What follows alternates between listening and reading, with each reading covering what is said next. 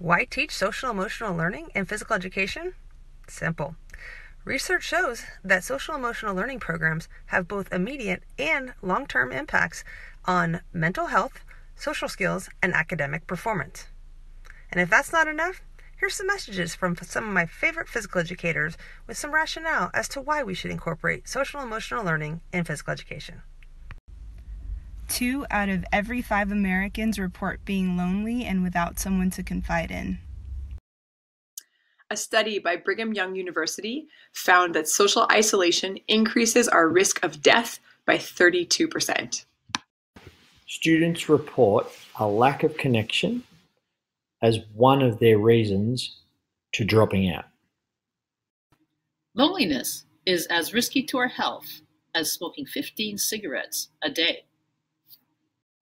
We crave connection, and when we don't have it, we find ways to get it, and often in unhealthy ways.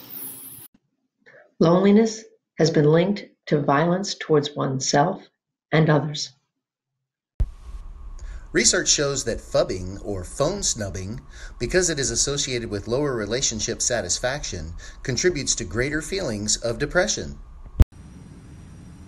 Here's an alarming statistic. 80% of American youth today in grades 6 through 8 feel that they have experienced abuse in social media or other forms of technology. Whoa.